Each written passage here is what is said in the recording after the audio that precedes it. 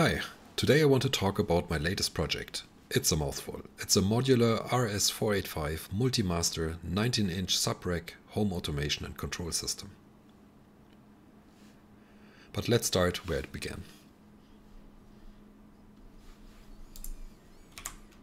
This is my desk and electronic workbench, and in this desk I have lights, these lights. So I have 4 lights and an LED strip. And to control these, they all have individual switches. Now I could toggle these switches or have extension cords with a central switch, but that would be boring. So it started with a simple box. And this box had 4 relays and a driver for the LED strip. Now to control this box, I created a control panel. And I love this panel. It has haptic switches, it has a clean design. I was reading on Eurorack with stacking PCBs. I really enjoyed that. And that thought continued till today, where I built a new solution, a quite over-engineered solution, a modular Subrack system.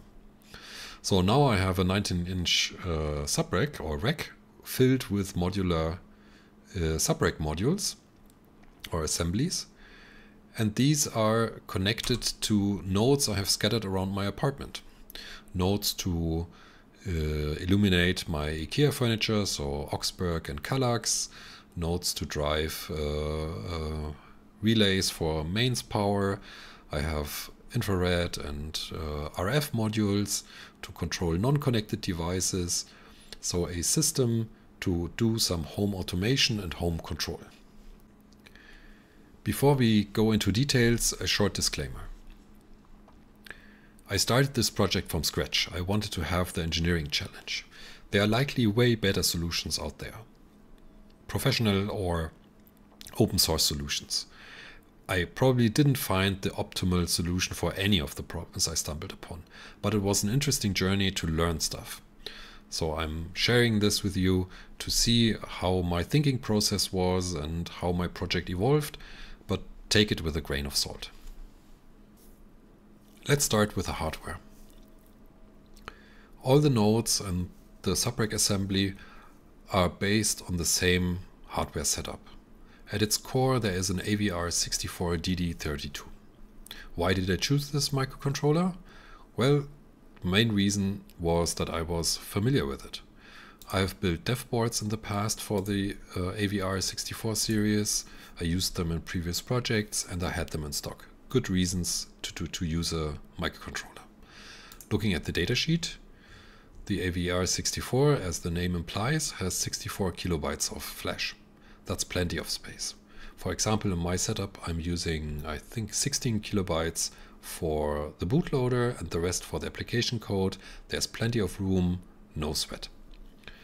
RAM, there are 8 kilobytes, that's great, because I will likely be handling multiple messages. I will try to buffer messages, so having a bit of RAM is valuable.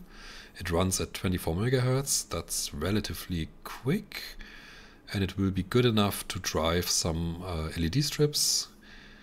It has 2 serial ports or an SPI port, so I can have an internal or an RS-485 serial and another one for driving other components.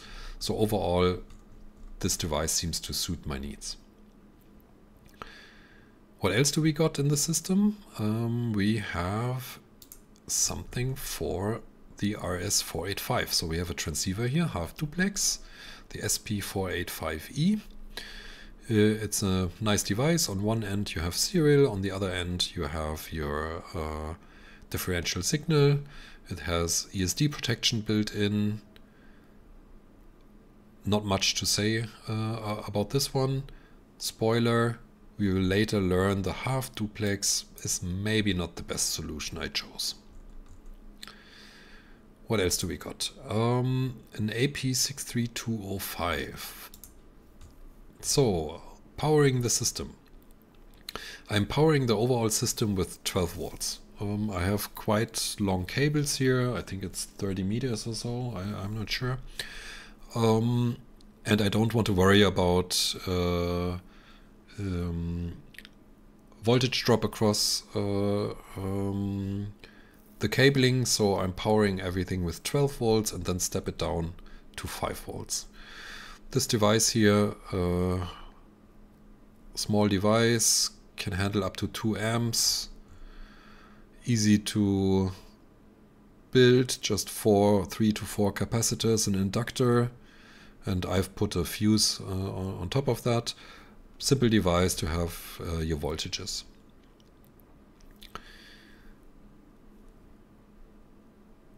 I don't use the 12 volts on the nodes which are in the subrack. So if you look at my nodes,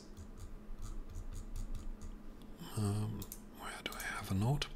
So my typical node is a standalone thing behind some furniture. Here I'm doing the step down from 12 volts to 5 volts.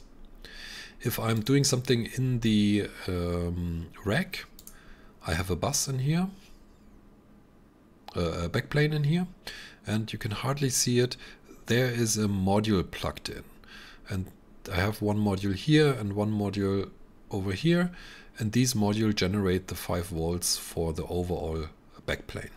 So the modules inside the rack don't need their own step down, saving a bit of costs and hassle. Right, cabling and connections. As you already saw, these are RJ45 connectors, so similar to your typical networking connections. I can highly recommend doing, if you ever do something with cabling, try to use existing connectors and cabling. I participated in an art project once where we used terminal screws, and it was a hassle. Error prone, it took ages to set up. It would have been way more easier to have an RJ45 connector, just plug in some network cabling and you're done. And that's exactly what I'm doing. So I'm using standardized shielded Cat6/7 cable for my bus, but I have my own pinout. And that's a tip I can give as well. Use color-coded cables. So for example, in my setup, my own bus here, it uses white network cables. Nothing else in my apartment has white network cables. So if I stumble upon a cable behind the sofa somewhere, I know this is not real network, this is my own network. Same is true for power. To inject power, the 12 volts, I'm using these very simple power over Ethernet injectors. Really cheap, and I'm using 12 volts, 2 amps, so 24 watts. And they have the RJ45 again because it's power over Ethernet. And I have built simple injectors for my use case where I can plug in on these two sides the network, so my internal network, and I can directly plug in a power over Ethernet injector into this one. For that cable, I don't use white, I use black cables. Also used nowhere else in the apartment. That way, if I'm behind furniture and I have a white and a black cable, I know that which socket to connect this to, because the pinout of my internal bus and the power over Ethernet is different as well. And you don't want to put 24 watts into the wrong pins. Well, what else? You see a nice case here. Let's take a closer look at cases. I can highly recommend, because for my system there are plenty of nodes, right? And they are all different. I don't have a picture with all the nodes. But let's take a look at this one. So we always have connectors for the bus system, but then there are application-specific connectors. So here there is a pluggable terminal. Maybe there are different sizes. So I need different cutouts at different positions. And I could build each case individually. But what I did is I used OpenSCAD. And I can highly recommend that. And parameterized my cases. So I can specify width and length, the distance of these standoffs, and then I can tell it to create my box and then which cutouts I need. And with this way I can easily generate multiple cases for multiple use cases where I know they will work out. The only thing I need to know is where to position a cutout. If I measure that right on the PCB, I can add the numbers here and I know the case I will produce works like a charm. In the beginning I 3D printed those on my Creality 3D printer, but after the first ones were correct, I actually sent off an order to a 3D print house to create all these boxes for me, because I need, I don't know, 15 or something, and it's dirt cheap to have something 3D printed. I can highly recommend that. Let's go back to the PCB and take a look at KiCad.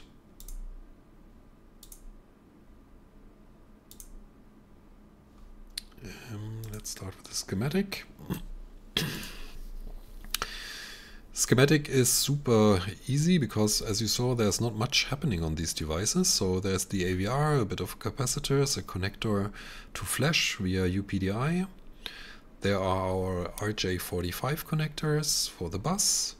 There is our SP485, yes, it says 481, but it's a SP485, as our transceiver. There is a section for powering the node. So the standard setup as recommended in the data sheet, plus a fuse and an additional capacitor. And the only thing which is really application specific in this case, I mean I chose it because it's the simplest one, is that I have another connector for driving a button and an LED, because it's exactly this one here. There's just one button connected, so it's a super simple setup. But more or less,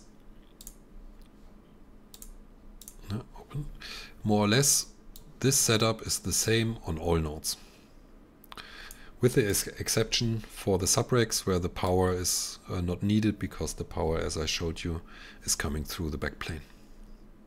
And of course there are no RJ45 connectors, but rather a DIN connector to fit into the backplane. Let's take a look at the board. I don't think there's anything spectacular here, but let's take a look at the 3D viewer. Let's reset that. So a few things I can recommend is put something on the board which identifies what kind of board this is. This is obvious, but I saw quite a lot of boards where there's no markings whatsoever. And if you put a name on there, also put a revision on there. So you know, oh, this one is in this case, the first revision. I'm using letters. So you have clarity around what version you have. I'm also adding my GitHub links there, so I know where the whole package resides. If I want to look something up, I know where to go to. Then also not very sophisticated, have any connections labeled, so you know without looking into the schematic how to connect things in the future. And if we remove the components, you will see a few things which are not standard in KiCad. I'm adding these dots when I place an IC to help me to find the orientation. Yes, KiCad has these lines, so the longer line indicates the pin 0, pin 1, or here this longer thing, but I really like to having a dot somewhere to make that clearer. And here we have a tantalum capacitor. I'm always adding a line on here which matches the line on the printing on the case of the capacitor, so I'm clear which side is up. Let's flip this around. A few more things I did. I have a silk screen here for a device ID, so we will later see that all devices or all these nodes I have will have an individual device ID. And in this area I have something where with a Sharpie I can put in the device ID. Really helps when you're debugging and have 5 of these boards on your desk and you're unsure which one is which. And also in the cases I've built, can you see that here? There is this window here, and this window is exactly for this device ID, so you can always see that. Then I have documented the pin out of the RJ45 connector. So if I need to debug something, I know which pin is which. Maybe not really helpful in this scenario, but what I would like to highlight is I often see boards where it just says VCC and ground, and then you have to dig through documentation to figure out if this board runs on 5 volts or on 3.3 volts. So I can highly recommend to always specify the exact voltage you need. The last thing I often do is if I have mounting holes, I put the distance of these mounting holes on the board. So when I want to drill some holes, I know the exact distance without needing to measure it. And sometimes I also put in the diameter or the intended screw, like M4 in this case, I think, on there as well. A few words on the rack assembly. So as you know, the rack assembly, it's all standardized. The PCBs are standardized. They are 160 by 100 millimeters, the Euro format. You can buy a rack enclosure with all the mounting brackets. That's all standard. The only thing I did was I created my own backplane. And for that backplane I have RJ45 connectors again to inject the bus. And I have DIN connectors for each of the Subrack assemblies. Now I chose to use the smaller connectors, I think they are called C3, and not the full size, because I wanted to have these cutouts for two reasons. One is these are my audio modules, and here I wanted to be able to directly plug in TRS connectors, so I needed an opening. If the DIN connector would be full size, it would be cramped. And I wanted to have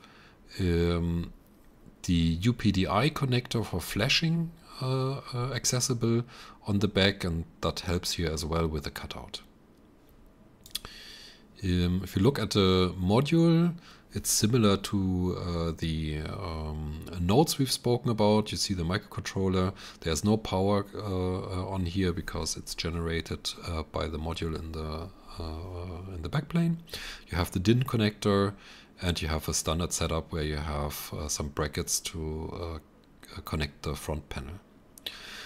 Maybe a bit special, in the beginning I created individual cards for each use case, but quickly I figured out I could just build a generic base card and just populate connectors as needed, because at the core all the Subrack modules are similar. They have a few switches or buttons in the front. They have a few encoders.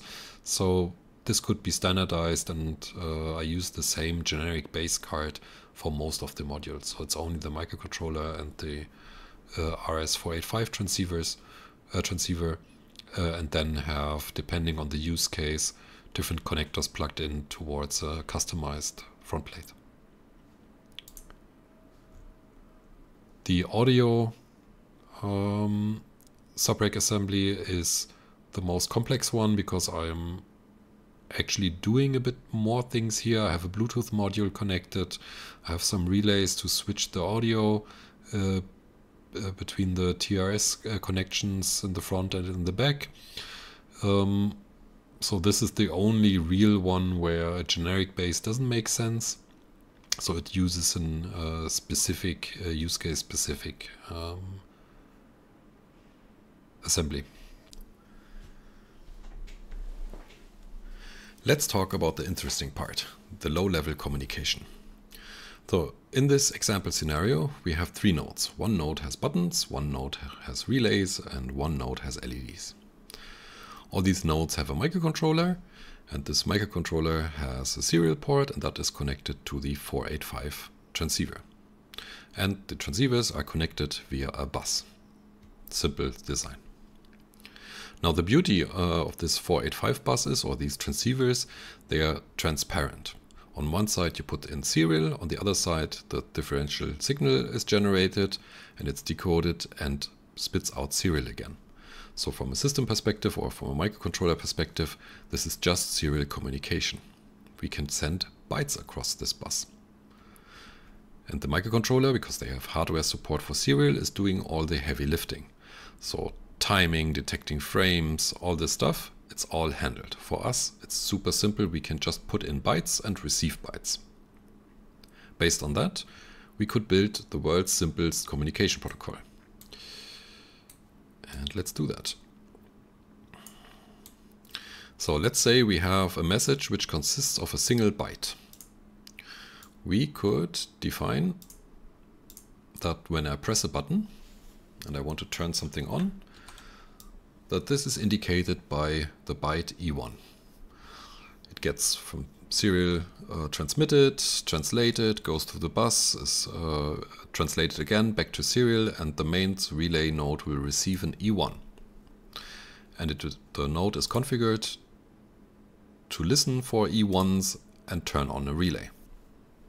Mission accomplished. The E1, of course, also travels through the bus to the LED. This node is configured to ignore E1s. It doesn't care. It knows that E1s, that's not a message for an LED node. Let's ignore them. Super simple. And the same thing could be done with E0s. So same scenario, it travels through the bus, goes here, and the relay turns something off. A very simple solution. Of course, it's not a perfect solution. Let's say we want to have LEDs, and for that we have an E2 command. So E2 command is defined. If I press a button, it goes through the bus. Again, it goes to the relay, but the relay doesn't care about E2 commands, ignores them, and the LED node receives an E2 command, is configured to listen to E2s, and puts an LED to red. Awesome. So now our protocol has 256 different available commands because we have 1 byte. That is quite limiting, right? Do I really want to have LEDs where I have to pre-program the colors or brightnesses or whatever? That seems to be flawed. Maybe I want to have quite a lot of nodes with different commands and they all share the same command. It's not that great. Let's try to make that better. How about we extend our message to include a recipient, and each of our nodes has an address. So this node has the address of C0, C1, C2. Now if we do the same thing,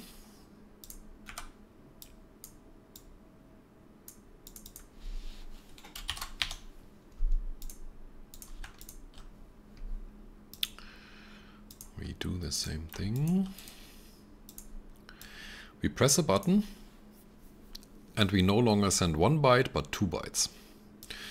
And the first one is the address. So on the bus, let's go to the LED first. It receives a C1 command. It knows its own address is C0. Doesn't match, is ignored. The relay box knows that it's C1, so it knows how to process or knows that it should act on those and can interpret the E1. Awesome, that's way better. Now, that's nice and very functional. So we have our 256 bytes for commands can now be duplicated, right? Because the turn the LED red command could be E1 as well, because we would, if we send that command, no longer send it to C1 but to C0. So it goes to the bus. This guy would ignore it because it's the wrong address. This guy would act on it and turn the LEDs red. That's better. So now we have 256 commands per node. a bit more flexibility. Awesome. Now, debugging. It's cool to have addresses because it makes debugging way easier.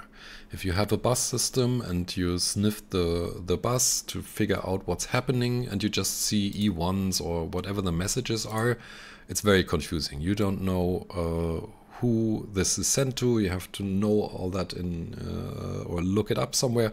Very difficult. With the address already, it's easy. You can look up, oh yeah, is this message for this device? I can easily look that up. But to make it a bit better for debugging, let's add a from field as well. So,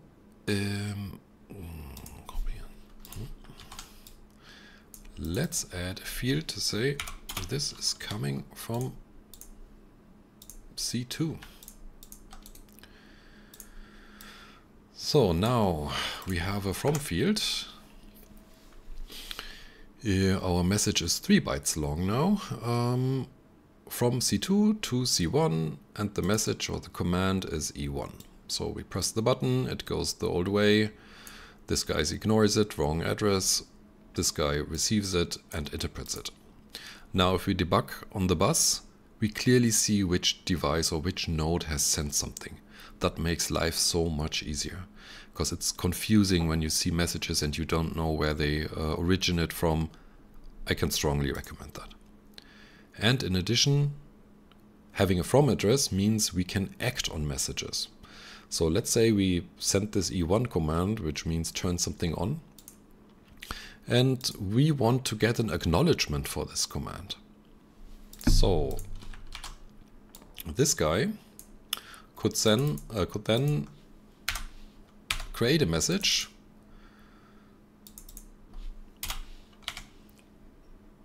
and let's say the acknowledgement is, I don't know, F1.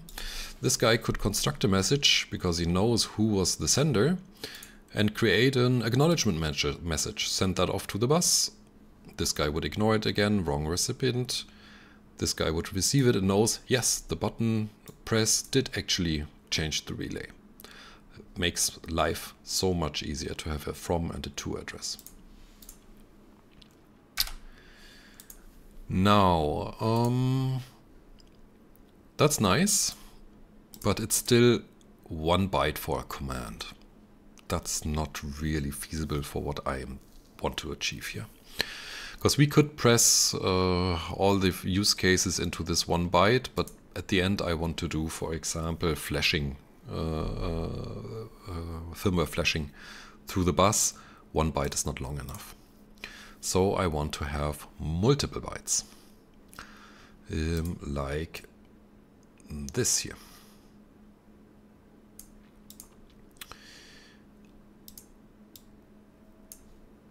So to have multiple bytes, we have a few decisions we could take. We could define a fixed length message and say, oh, all our messages are always, as you see here, have 3 bytes. Doesn't matter what kind of message you're sending, it's always 3. We extend those with padding bytes, and it's always 3 bytes. Easy solution, but of course quite a lot of waste. In my case, the longest message I want to send are 67 bytes, I think, for firmware updates.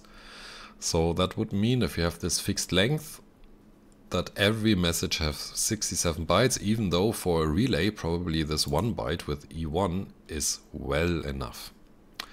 That's not great. What else could we do? We could have dynamic length. We could say all messages going to C1 are always 1 byte long and every message going to C0 are 3 bytes long, or we could tie the lengths to the type of command. That's all possible, but it all means that all nodes on the bus need to know all other nodes and understand how their command structure looks like. I want to be extendable, not a good solution for me.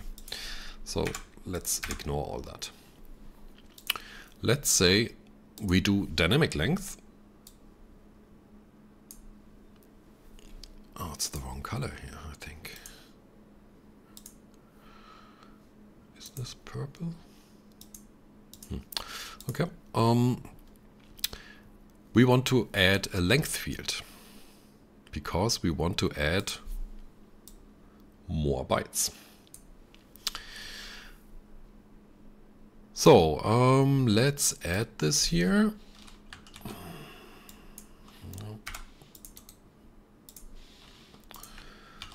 From 2, let's add a length here and say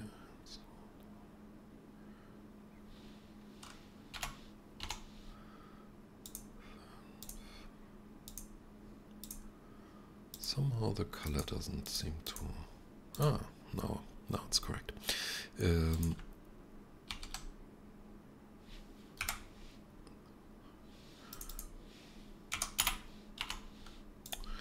Okay, let's have this message now.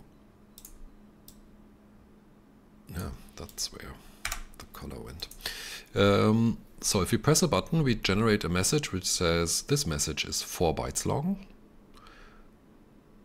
First byte, and it contains a recipient, the sender, and a command. Same deal. This guy receives it, and it now knows, because it's 4 bytes long, that there is a single command in here. Now construct a better or a more interesting message. Zack, zack.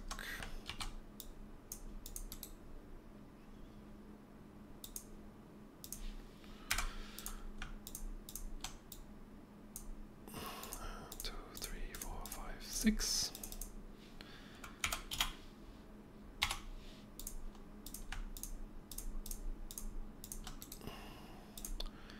So we have a message. This is for the LED. It's from this guy. All right, that was wrong here. It was like this.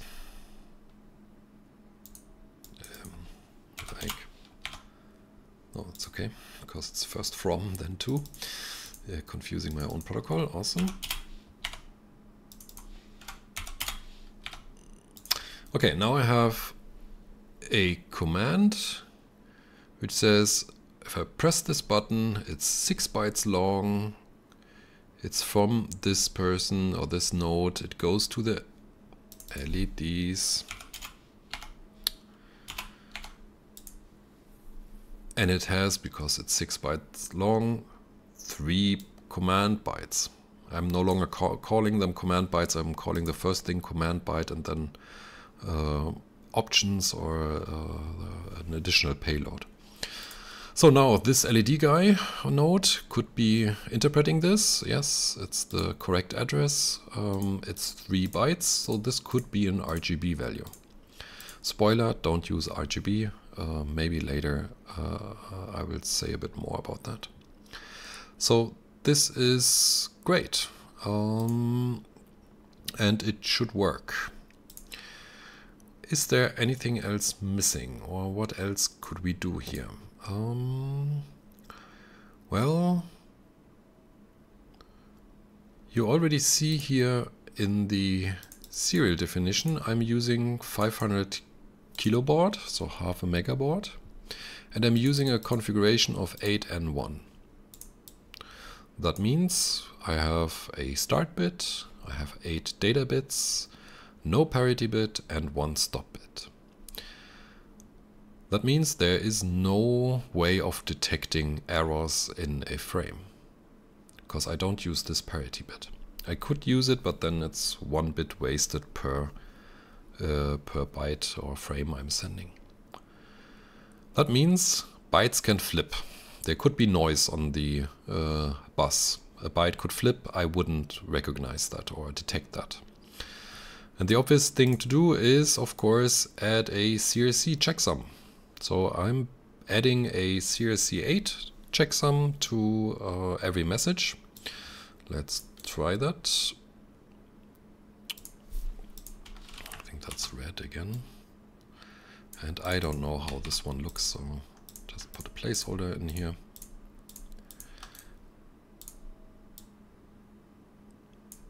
And this would have been clearer.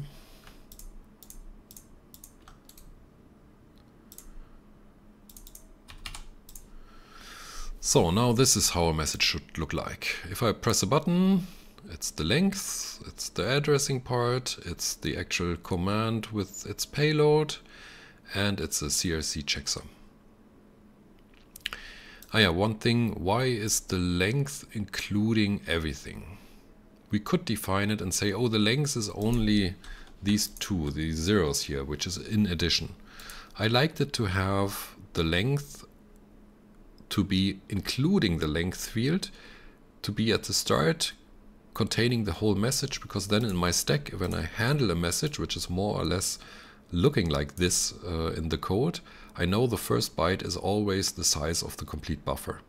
Yes, I'm doing checks, so there is no buffer overflow, but this way it's easy to handle the buffer because it delivers its size information as a first byte.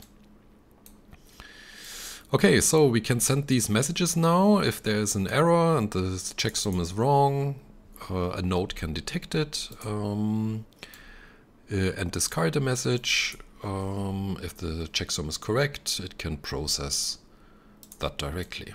Cool.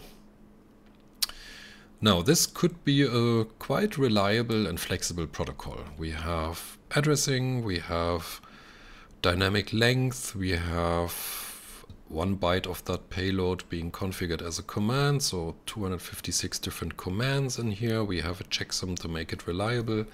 It's a quite well-defined protocol. But there is still a problem. Let's assume we have the bus and we have 3 messages being sent. And let's assume there is noise on the bus for whatever reason. And the noise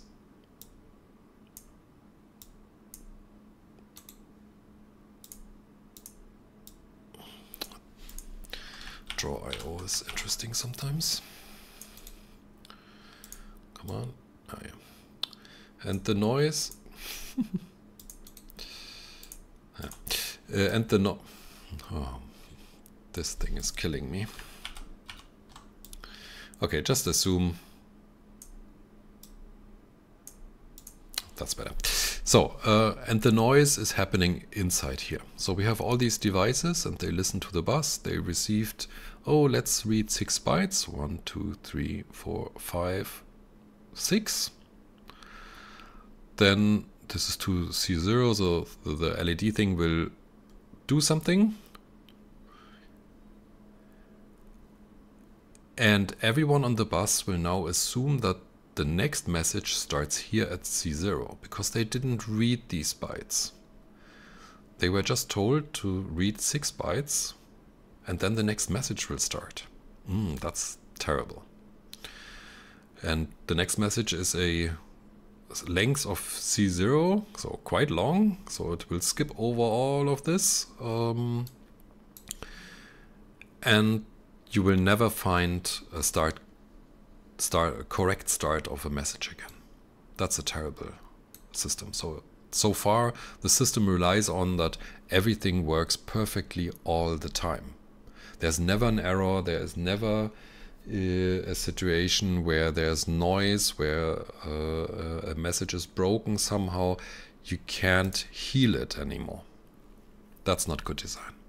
The other scenario, by the way, is a device is powered on, and it's powered on while it's in a message.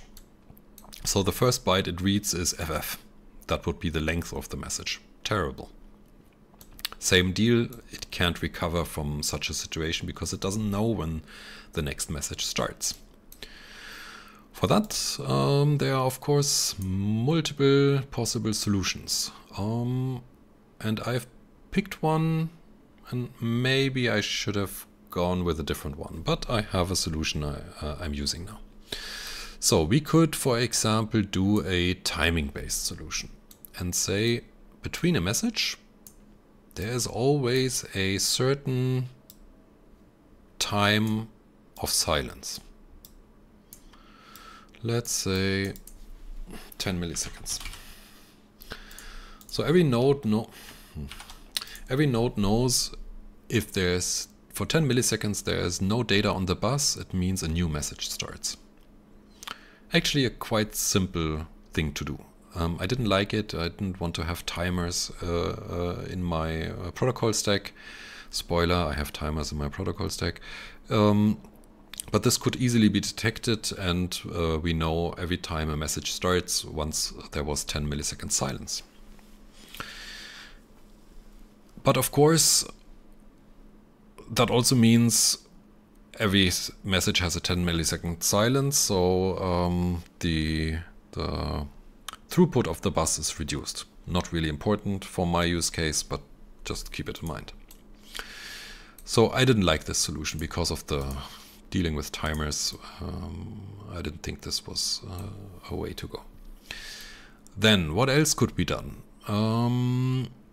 We said we are using standard serial communication, and we've configured this for 8N1. What we have could done is configure this for 9N1. So we could say we are no longer treating a byte as 8 bits, but as 9 bits. And the AVR can handle that in its hardware, so that's not a problem. And we could say if this bit here is set to 1, it's the first bit of a message. So we could say if that bit here is 1, it's a start. And the same is true here and here. And for all the rest,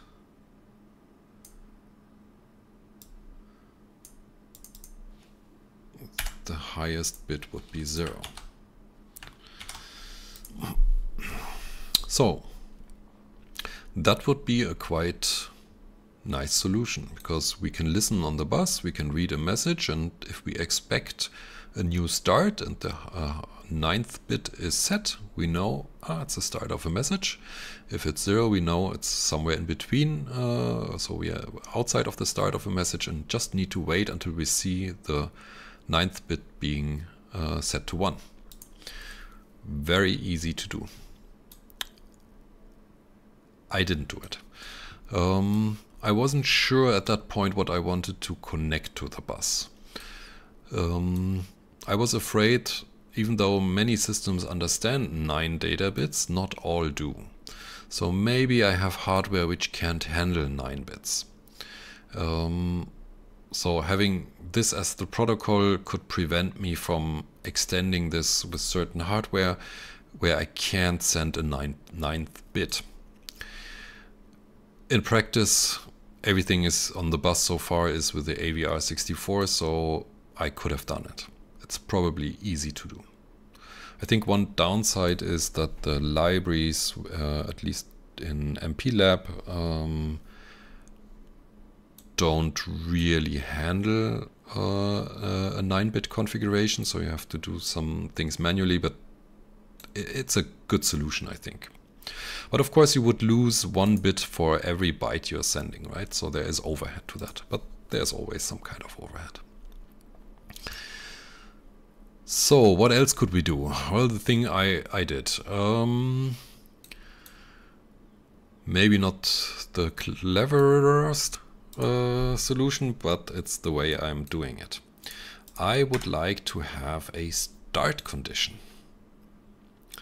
So I want messages to start with a specific byte. Let's see how to get rid of all these additional things. So I have these messages, and I have, is that red as well? Yeah. A start condition, which of course, what else would you choose, is 42. So that's way better. So now if I'm a node, I can listen for the byte value 42, and if it's 42, I know a new message has started. Well, unfortunately, not so easy. Not sure if I prepared it here. No, I didn't. Because the 42 could be also in the payload, or it could be the checksum, or it could be an address. And of course, you can try to prevent these things. You could say, let's make the 42 unique in each message. It's not allowed to have a message with 42 bytes. If it's 42 bytes, it has to be 43 bytes. We don't allow addresses to be 42. We don't allow a command of 42. We don't, or we move data from 42 to 43. For example, in an LED case, do I really see a difference in the green channel if it's 42 or 43? I doubt it. And if it's a checksum of 42, we just increase it to 43. We could do these things. But where it's already starting to be difficult is, let's assume this is a firmware update. And does my firmware contain 42? Does it make a difference if the opcode is 43 now? Oh, that's probably not good. So just having 42 is not that great. I mean, we can still try to use it and detect that this is the start of a message. So as we've seen earlier, if a device or if the bus is interrupted for some time, we could wait for the next 42, or if a device is powered on somewhere in here, it could watch for the next 42 and try to heal itself, but there is a chance that the 42 is used somewhere else. So that's not a great solution. So how did I challenge that? I did some kind of escaping. So what I said is, if there's a 42 and it's a start condition, then it is always followed by the byte 99.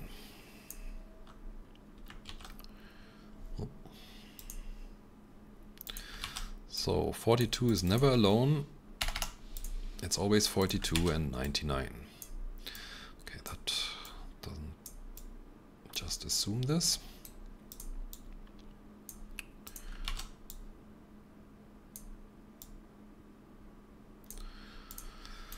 So if a 42 comes and is followed by a 99, this means it's a start condition, the start of a message. If it's followed by a 66, it means this is a real 42. It's not a start condition, but it's somewhere in the payload. So if this would be 42, then it would be followed by a 66. And if it's anything else besides 99 and 66, something has gone horribly wrong. This is an error similar to as if the CSC checksum didn't work out. So if we look at this, we have the raw data on the bus and what my stack sees.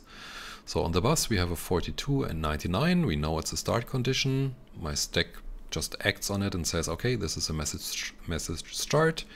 We have the length, in this example 7 bytes. We have from a device, and for unfortunate reasons it's to device 42. So the 42 is followed by a 66, not a 99. So we know it's a real 42. When my stack processes this message, it filters out the 66. So the stack directly receives the correct address, 42. We receive a command, which again has a 42, followed by a 66, so it's a valid 42, followed by a 23, so the stack will at the end put out 42, 23, and a checksum, which I didn't calculate here, to check the integrity of this message. So with that, we have quite a stable protocol, which has start detection, so it doesn't matter if a device is randomly booted at some random point while a message is going on, or if there's noise on the bus and a message is destroyed, and we can recover because we can search for 42 in combination with 99. Of course, it makes sense to choose your start condition value wisely. Don't use values which are often used. So I don't know, 0001, FF, values you have often in your messages will always extend the message by another byte.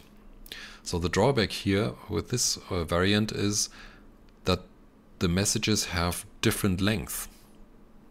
So you don't know how long a message is on the bus. It could be longer because you have lots of 42s in your message. But that's but I'm accepting that that is still helpful. So this is the low level part I was thinking about. Right.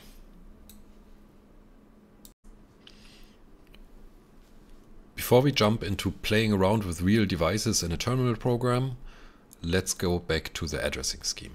In our example here, we randomly assign C0, C1, C2 as the addresses.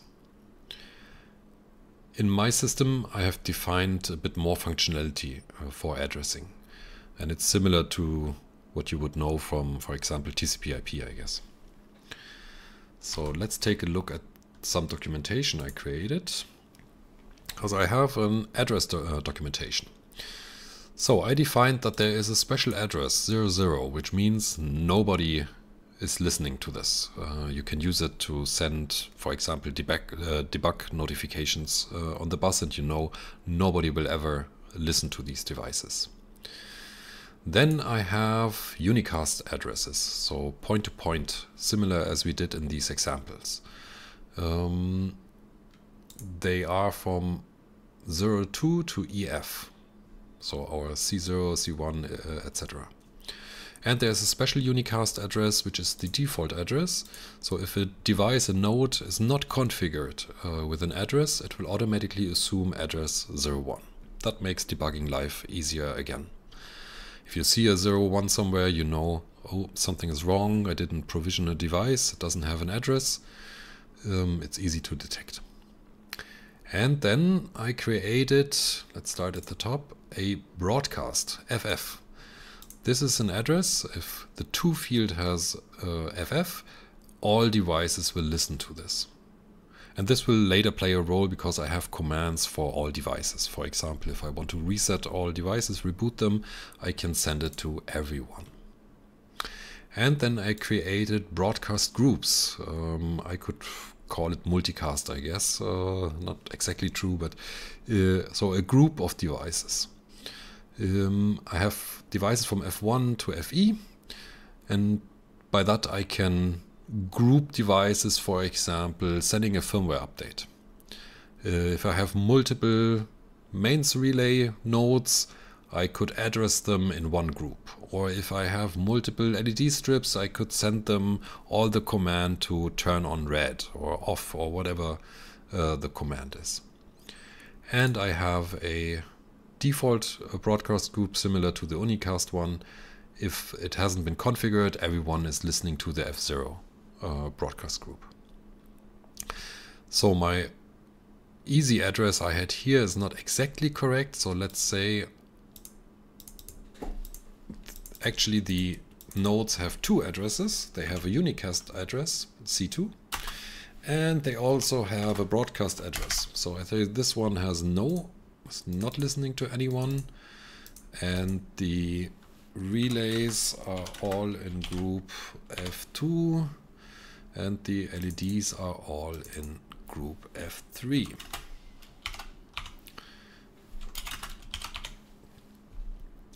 So if I have my previous messages, for example here, this one being sent to the LED C0, it could also be addressed to F3, and it would also reach the LEDs or multiple nodes of these LEDs.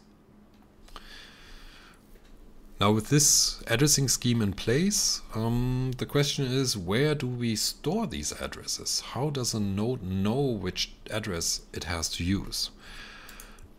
I wanted to have a system without a central unit. So I didn't want a system like DHCP or where I have dynamic address allocation. I want each device to be provisioned.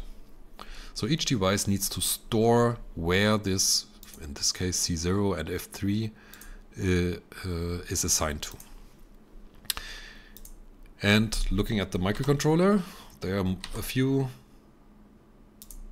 obvious places to store information. So first of all, it could be stored somewhere in the source code, right? If I compile a LED node, it could say I am C0 and in group F3. That's okay if you have one node of one type, but if I have 5 LED nodes, I don't want to compile the source code 5 times or patch the address in the source code and have it hard-coded. I don't like this solution.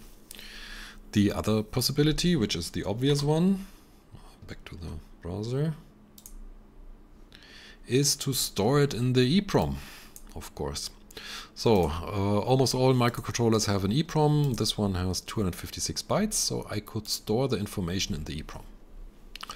That would be a completely valid solution, but I don't like this either. First of all, I will use the EEPROM for other stuff. So the size will be reduced of the EEPROM because I need to store addresses. There are certain fixed location then, which I can't use for other stuff. If I flash it, I often overwrite the EEPROM because something has changed. Maybe my code runs wild and destroys data in the EEPROM by accident, and then my provisioning doesn't work out. I don't like the idea of using the EEPROM, at least for the provisioning for the address. What I'm doing instead is I am using the so-called user row. So the AVR64 and other AVR devices have another EEPROM. It's just 32 bytes long, but you can flash it as you could flash EEPROM. But it's not affected by the EEPROM. If you flash an AVR device and specify that the EEPROM should be wiped, the user row isn't. So it's a completely separate area, while in practice it's still an EEPROM. And I'm storing my provisioning data of each node in this special user row. How am I doing that? Well, let's see. I have written a tool for user rows. So I have a tool where I can say I need to create a provisioning file for a device, and it needs a board type, a board revision, a device address, a device group, and data. Okay, let's try this. The obvious ones are device address. In our example, it was C0 and a device group. We said that this is F3. Data, which I'm actually not using. Maybe I will use that in the future, but there's more here. Board type and board revision. And why this is useful, we will see later on when I play around with real devices. But let's check out the doc. There is a board tab. So all my boards have an ID. And spoiler, that I can recognize what kind of hardware is talking to me. If I've done something wrong in provisioning or I'm not sure, I can always check and see, okay, I don't know if that's a board 05, it's the main node I have. So let's add that. Let's say this is an, oh no, we said it's an LED strip, right? So an LED strip would be 7. And then there is a board revision. So all my PCBs I'm creating have a board revision. I typically do that from A to Z. Hopefully I will never reach Z. And I can specify those as well. If I run this, a Intel hex file, iHex file, is created, because you can flash the user row area of the AVR64 as any flash area using an iHex file. It just contains the content, so board type 7, A translated as 41, C0, F3, and everything else is empty, because I don't use any specific data. So with this file, I can now flash my device, and the address is now stored in the device in this user row, which is a bit more reliable is the wrong word, but it doesn't get overwritten by accident. Let's say it that way. I can highly recommend to work, when you want to work with iHex files, to use Python. They have a great library for iHex support. With iHex support, it's super easy to generate flash content. And I will use that later on for generating firmware update files. Okay, having done that, we can actually provision the device, and the device then will listen to exactly those addresses being specified. Cool. Now to the fun part, playing with the system. So,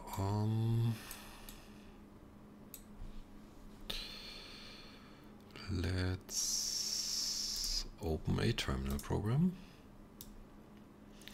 So this is now a serial terminal connected to one of the first nodes I built. Again, for debugging purposes, it's great to have tools and hardware in place to directly interact with the bus. So it was the first thing I did. And let's play around. So in the beginning, my firmware for this gateway, so this USB gateway, expected all the bytes. So if I wanted to send a message, it really was expected to have a 42, 99, 6, and so on, as we've seen before. Because that way I could debug and work on the original stack, where I needed to test are things working as expected, right? So if the checksum is wrong, what is happening if the length is wrong? Does the system work? Once I achieved a stack which worked out of the box, I removed all that and made the terminal interaction way easier. And the interaction looks like this. I just have to specify the to address. So if we look here, to, and the command. Let's do that. Let's say I'm sending this to 00 with the command 00.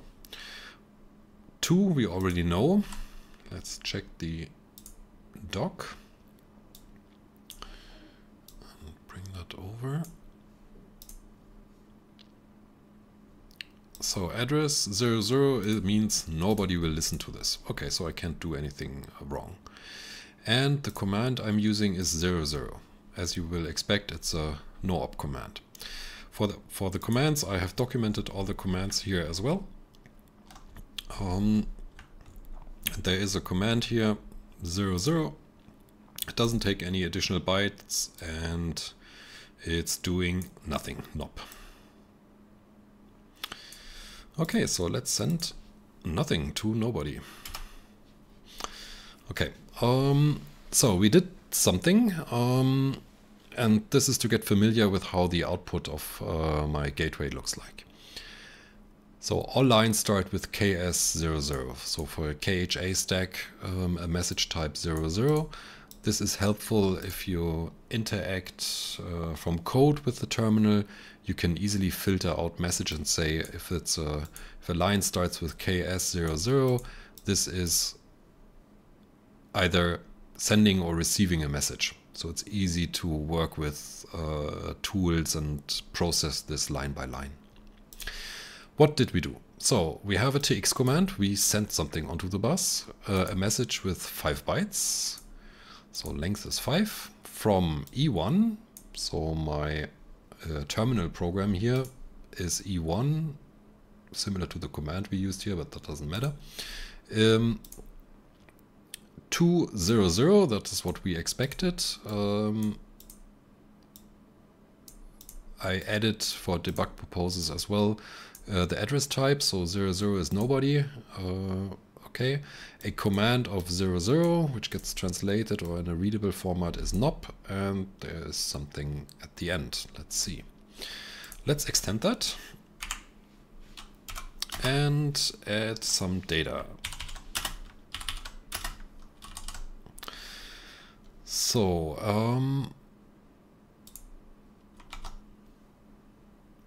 now I have a similar message to nobody, no command, but then there are additional bytes.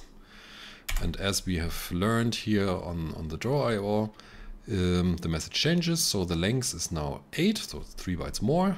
Not surprising, still from E1 to 00, no command.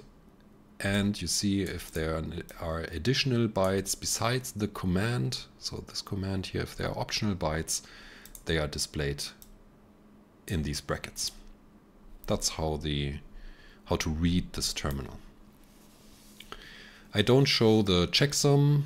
If the checksum is wrong, it will print out the message. And I don't show the start condition or the bytes. As I said in the beginning, I had those in here, but for readability reasons, I filter them out. How does it look like if I receive a message? Well, we can use my terminal here again.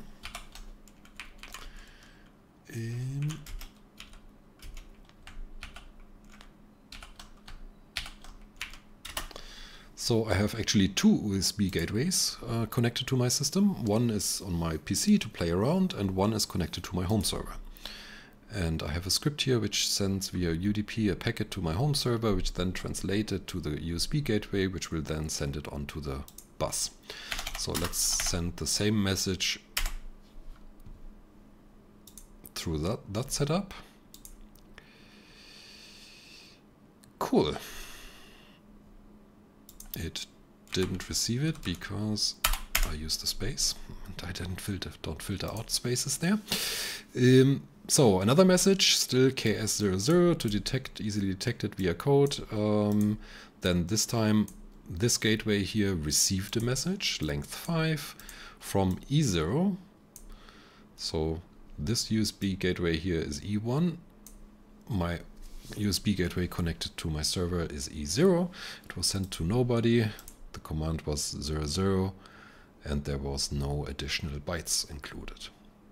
So that's how the system works. You have RxTX. I think it's quite obvious. Now let's look into the command list. There are tons of interesting commands to use. And again, tons of decisions to make how to handle and work with commands. One of the first commands I created was a ping command. Let's see, where are we? Here, a ping command. So the command is E3, no data. So let's ping somebody. Let's ping this other gateway, E0. So we're sending something to E0. We send a ping command. And we sent a ping and received a pong. So we sent from E1 to E0 command E3, and we received the other way around a E4 command, which is a pong. So similar to the example we used earlier here with the acknowledgement, the ping and pong works now. Cool. One of the interesting decisions here was how to structure the commands. I could have used, or what you see here is E3 is the ping command. Okay. What about the pong, so the response? I could have reused the E3 and put a payload, for example, in here which says this is the pong to a ping. But across my commands, I usually have now split things up into multiple commands. So if there's a response to something, it's its own command. I think it's better for readability I'm not sure if there's really cons or pros, but that's the way I did it. So you will often see two commands, even though this could have been done through payloads. So ping and pong. I already spoiled earlier, there is a command to reset or reboot any device. Reboot device. And the command is ff. Let's do that. And let's do it with another device. I don't want to reboot the gateway actually. Now, how do I find the device? Well, I have a tab where I have all my devices listed. It tells me what the unicast addresses are for each device and in which device group they are located in. So earlier we talked about LED stuff, so let's do that. C0 and reboot that device. C0 command was ff. Let's see what happens. Okay. We sent out a reboot. That's straightforward. And we received an up and we received another up, both from the C0 device. What's happening here? Well, this is again, as you probably grasp already, I try to do a lot of things to make debugging more easy. When my device boots, it will always send an up message. That way I know that the device has rebooted on the bus or something. If I didn't want to do that, something terrible went wrong. Or if I wanted to do it to see, yeah, okay, is it the correct device? Is the provisioning of the address is correct and so on. So that's why there is an up command. And then there are quite a few bytes in the optional part here. And let's see what they are doing. So on first sight, they are quite identical, except for 00 and 01 here. All the rest is the same. Let's see if we can figure out what all these things mean.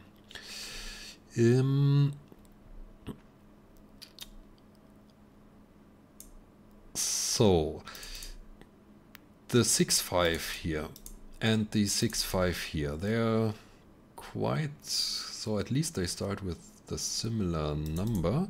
What these are is the compile time of the bootloader, that's the first number, and the compile time of the application code. That's the Unix timestamp. And after that is a checksum, so a CRC32 of the bootloader code and the application code. And these values are, well, the compile time is generated at compile time, no surprise, but the CRC checksum is calculated each time a device boots. So I can check that all the devices I have the correct firmware on them. Now let's try this with a bit more devices. We saw earlier I have multiple of these strips and they are all in the group F1. So let's send a reboot, not to a single device, but to a group. Let's see what happens. Oh, it's now 4 devices, as I would expect, because I have 4 devices. And it's following a similar pattern. So from device C3, 01, C0, C1, C2. And they seem to have all the same bootloader, with the same bootloader code, the same application, with the same application code. Cool. The values beforehand, they are still the same, except for this 01. So let's take a look. F1, good guess. Yes, it's their device group. So I know their address because they sent data from an address, so I already know that, but I don't know to which device group they might listen to, so that's included in here. Then there is a 02. 02. Let's see if we find a 02 here. Oh, in our board list, it says 02 is an IKEA node. an LED IKEA node. So the board type we configured in our provisioning earlier is being sent when a device is rebooted. And 43 is the board revision. If you remember, we've put something in here. We always said, oh, first thing is the board type, then there is the board revision. 43 is C, so unfortunately I had to redo this PCB a few times. But now I know what kind of board has booted here. And the last bytes here, our byte is 00 and then it's 01 and it's repeated. This indicates to me if it's 00, it means the bootloader has started, or the stack has been initialized while being in the bootloader. And after 4 seconds, the bootloader will switch to the application code, and then the stack is reinitialized, and then it will send another up message telling me now application code is running. I should have named that AA and BB and AA, but I have 00 and 01. That way I know when a device, for example, is endless booting and I see it coming up again and again, if it's stuck in the bootloader, if the application code is executed, it just helps me debugging my system. And it explains why there is a pause between these messages, because the bootloader waits for 4 seconds, and we will see later on why. And if nobody wants to interact with that bootloader, it switches to the application code. Cool, so this is really basic communication working. Now let's see what we have in our command list, what we can do as well. So we rebooted the device. Stats.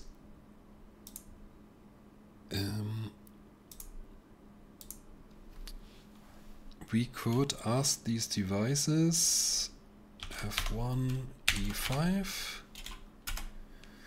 for some stats. They are not really much information yet because they just have been rebooted.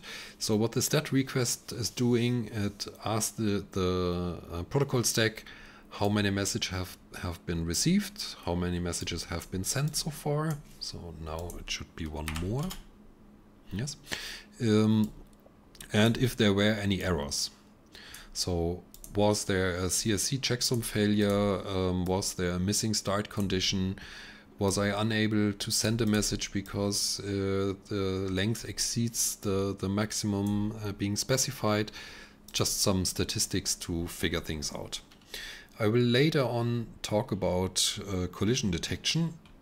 Unfortunately, there are collisions in my system sometimes. So let's ask all devices for stats, and that sometimes generates a collision. Let's see. No. But if I ask all my devices, you see that the receiving part here, nobody had any collisions so far. Oh, and sending was also fine. Also, no errors have occurred since I last reset it. So I have a command to reset the statistics to 0.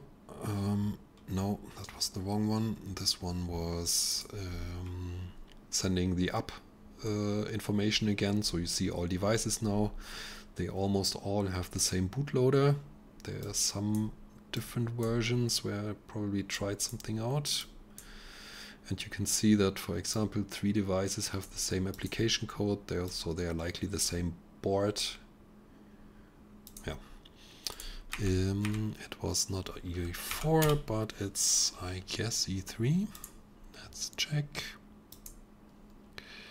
No, it is E7. Stats clear. All stats have been cleared. So that's quite nice to interact with your devices. So far we looked at what I would call management commands. Ping, pong, reset, statistics, etc. These are all device management. The more interesting part is actually working with the devices. Now in our earlier example on the board, we had defined some commands here. E1 is to turn a relay on, E0 is to turn a relay off. And that's a viable approach. We could have node-specific commands, like we did here, where sometimes E1 is turning a relay on, or E1 could also be change an LED, depending on to whom this message is sent to. That wasn't the approach I took. I implemented a register-based approach. You can imagine that every device has multiple registers, and you can access these registers through register commands. And depending on the device, each register has a different functionality. Let's take a look at how this is defined. I have a list of all my devices and what their registers do. So I want to play around now with my audio. So I have a module which is called BGT audio, and it has a device register, ignore the preset for now, where the first register is select the audio source destination, the second one is in something with Bluetooth, and the third one is to configure which source or destination is selected on power up. Okay, so let's try to play with this a bit. So let's find the audio board. I want to use the audio out for now, which is B2. Let's get the terminal. So a command to B2. Then we want to work with registers. So let's take a look at the commands. So I have a few register commands. I can read a register. I can receive a reply to that read. Okay, that makes sense. I can write to a register. I can write to a register without wanting a reply, and I can receive a message if the write was successful or if it failed. These are the basic commands to interact with any node on an application layer. We just access registers inside the node. So let's try to read something. The command is D0. Okay, let's make this a bit smaller. So to device B2, D0, and then there is a payload, so there are optional bytes. The first one is from which address? Let's start at 0. And how many bytes do I want to read?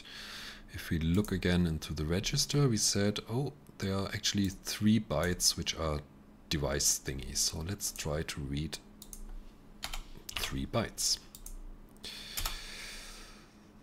So they're all 0. Awesome. So I requested to read from address 0 3 bytes, and I received a response which says from address 0 these are the 3 bytes 0 0 0. Okay.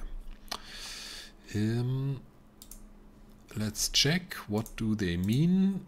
Audio source, power on, and Bluetooth. So everything is in its default state. Let's try to manipulate this.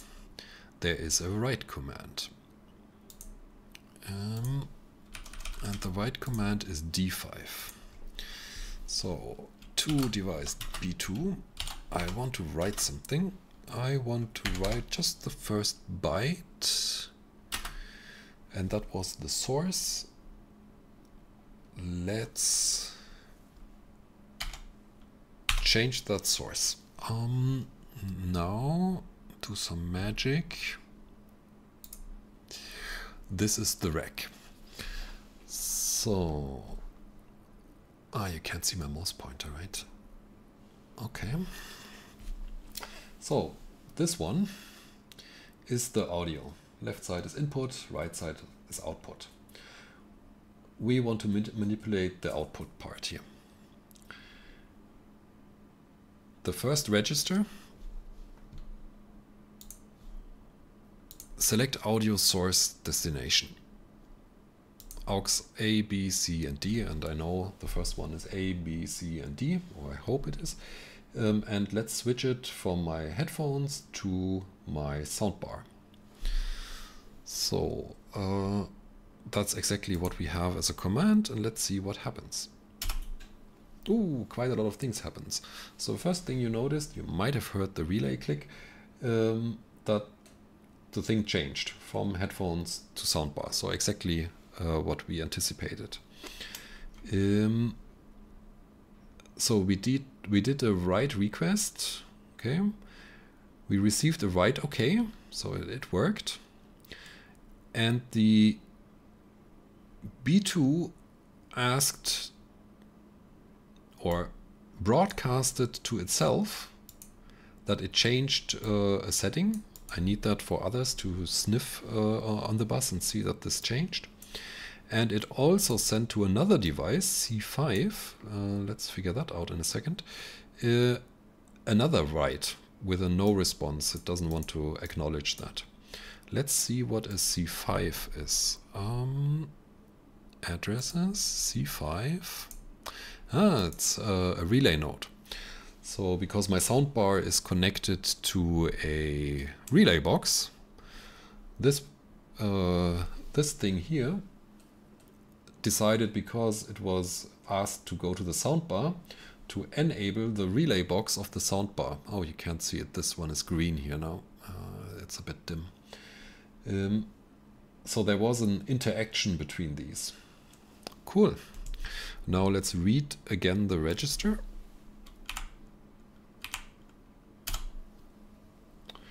Same as above.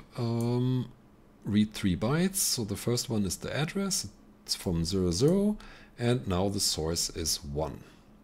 Cool, so we manipulated the register and an action has occurred.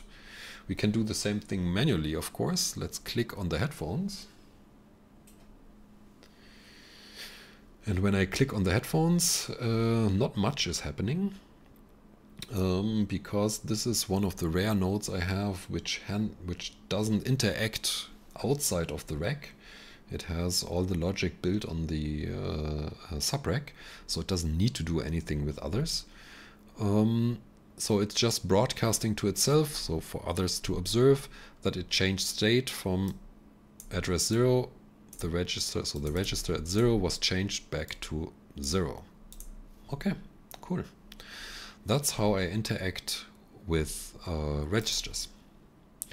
And now we can do similar things with other buttons, and for example enable my lab power supply. And see that B5, the power subrack, sent to C5. C5 is my relay box, to change at address 3 the value to 1. And if we look at the register setup of the relay box, relay register 3, socket 3 was enabled. And if I do this again, it is disabled again. And that's how the system works with registers. Now there are some other functions besides handling registers, which is, for example, this interesting one, UI enable and UI disable. So as you see, this rack I have, it's quite illuminated, right? So at night it's not the best thing, or not at night, but watching, for example, a movie and having these buttons flash in your face, not the best situation. So I decided to have a dedicated command which all my nodes respect, which is to enable or disable the UI. So if I say disable the UI, it sends a UI off command and all buttons turn the LEDs off. If I send an UI on command, all the LEDs go back on and show their state again. Right. So this is basic interaction with the system. What else do we got? Well, registers. Another challenge I had. So let's do a bit more. Let's enable this one. This enables the LED strip in my IKEA furniture. And it tells it, you can see 1, 2, 3 or off. So it tells it what kind of or which sections in the furniture should be enabled. Just the lower bits, some gradient or full illumination. But I really wanted to control what colors to use, how the brightness level is, and more.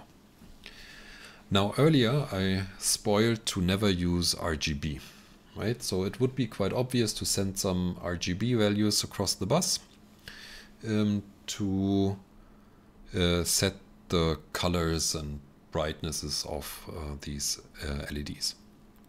I decided against that because I think it makes way more sense to not work with RGB values, but rather with HSI values, hue, saturation, and intensity. With that, it's way easier to do nice animations which just change the hue around the color wheel. Something, if you don't know that, something to look up on the internet. HSI and HSV are way nicer to handle. But it brought me a problem. I have multiple boards which handle LEDs. So I have these IKEA nodes, but I also have LED strip nodes. They are different hardware addressing different scenarios. Now, if I want all of them, let's enable an IKEA LED strip as well. If I want to control both of these, how to do it? I could make sure that their registers are similar. So I can write a hue or saturation or intensity value into the same register. So if ever I'm dealing with LEDs, the first register is always hue. And then I can broadcast that to a broadcast group where both of these devices are in, and they could listen for that and act accordingly. But if they are both in the same broadcast group, I can't do, for example, firmware updates in that broadcast group because they have different hardware. I don't really like it because they are not the same devices. I could go that route, but I decided against that. Rather, and I'm really not sure if it's clever, I made an exception. So I have, instead of interacting with them with a command, so with the registers, we've seen before where I can directly write or read the registers, I created kind of broadcasts where I say, oh, there is a special command which says this is broadcasting hue, saturation, intensity, and any device interested in such values can act accordingly. So if I rotate these encoders, you can see, okay, I'm doing the intensity part, the hue part, the intensity, and the saturation and the intensity part. Not sure if that is really the way to go. But I will do a similar thing in the future with other broadcasts like sensor broadcasts. What's the temperature, what's the time, humidity, and way more. They are just broadcasted onto the system, not directed at a specific node, but rather any node being interested in these kind of information can listen for that and act accordingly. Right, so we touched upon registers. Yeah, let's try the automation part. So let's say I want to watch a movie. And in the current setup I have a few lights on.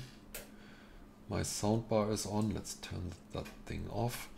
Let's do the emulation off. Let's say I have my desk lights on and I want to watch a movie. I don't want to have my desk lights on when I watch a movie. I want it to be dark, obviously. So now I created presets. So I have a preset module here, and that preset module is working on the computer, working on the bench, watching a movie, having some mood lighting. So I have a button I can press to watch a movie. And for that I have a specific command which is called a preset. Here, a preset command. And it has 1 byte, which is which preset was chosen. Do I have a list of the presets? No, I don't think so. Well, it's the presets I just mentioned.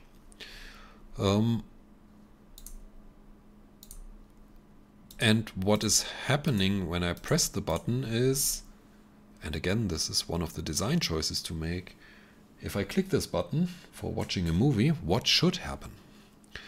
So we could either say, this guy knows how to configure all the other nodes on the bus, right? It has one configuration saved, and it knows which lights to turn on and which nodes to turn off and which nodes to ignore. It could all be in this one unit. I didn't like that because the commands are likely different per node. Then it's likely that I have to hard code them in code. So every time I want to change the behavior, I probably need to compile something and update a device. I didn't like that. I tried to go this route with presets. So broadcasting that everyone on the bus knows that a preset has been selected, and now every node on its own will decide what to do. So if I click this button, it will just send a preset message, the one you see here, preset, and everyone will receive this preset and then act depending on their local configuration, how to act in which preset. So in the movie preset, for example, this power node here will disable the lights, but this IKEA furniture thing here will put on the lowest lights because I like to have some dim background illumination. This guy will know that for watching a movie, it should go to some intensity level, but go to white only. Don't show any colors. That's disturbing. And the audio bits will switch depending on their configuration as well.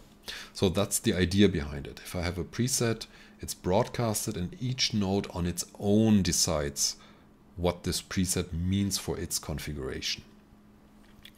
And that plays together with the registers, because the way I implemented it, I said, let's go back to the register list, and let's go back to the audio thing we looked at in the beginning, and I think it's one of the simpler ones. So we said we have these registers, right? The first 3 are device registers, so interacting with the device. And then each node has registers related to the presets. So we have presets from 0 to F, and by definition, or each node can define how many registers it needs to configure a preset, and that is appended by if the preset is enabled or not.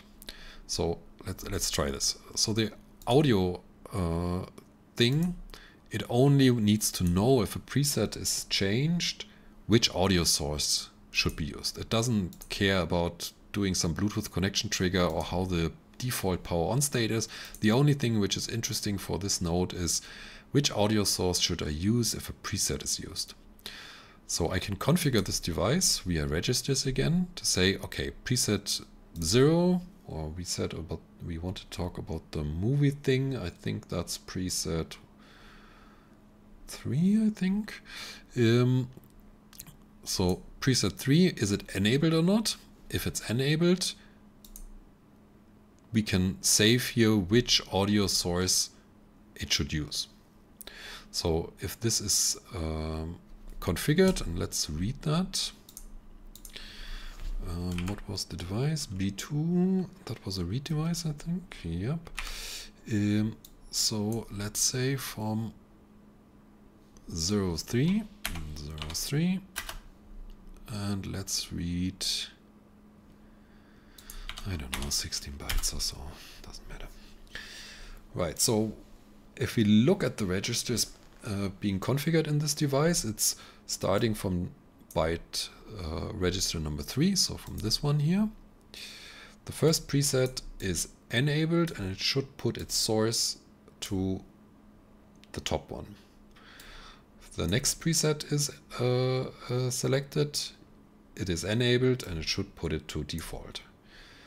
If the third preset, and that's the mood lighting, is enabled, or the party mode, it should switch its output or input to the soundbar. Yeah, I'm at the output now. And so on and so on. And if it's the movie preset, it should go to the output of the headphones. For all the other presets, there's no configuration, so it doesn't do anything. That way, I can configure everything again in the same way, because it's just registers. If I want to change a preset, I can just change the module I want the change in. And it's quite flexible, because the configuration is based on the capabilities of each of the devices. So let's try to press this button. I will press the watch a movie button. And a lot of things happened. First of all, you see it's dark now. So mission accomplished. So what did happen? I sent the preset module sent a preset command for preset 3, which is watch TV. And then a few things happened.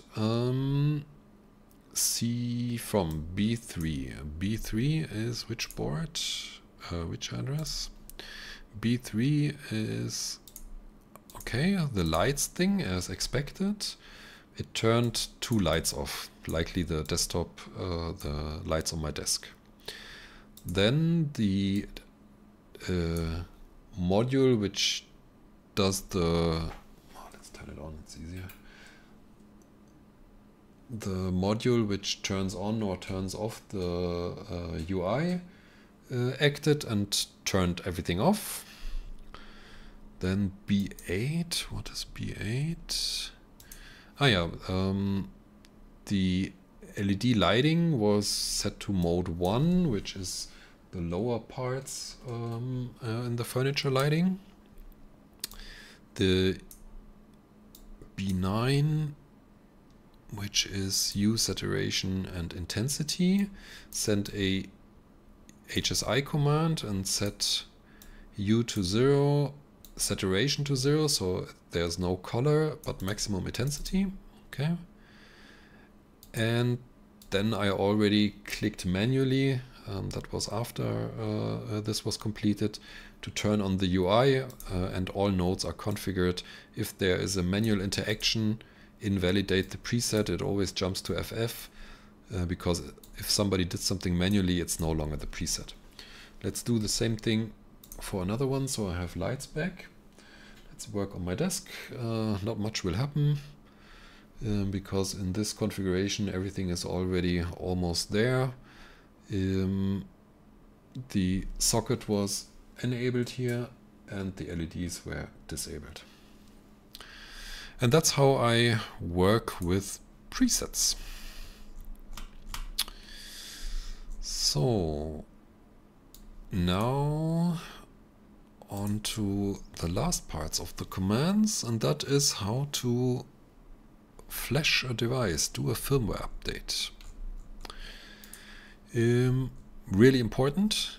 Again, it drives you crazy when you have deployed all these devices or nodes across your apartment and you have to update the firmware.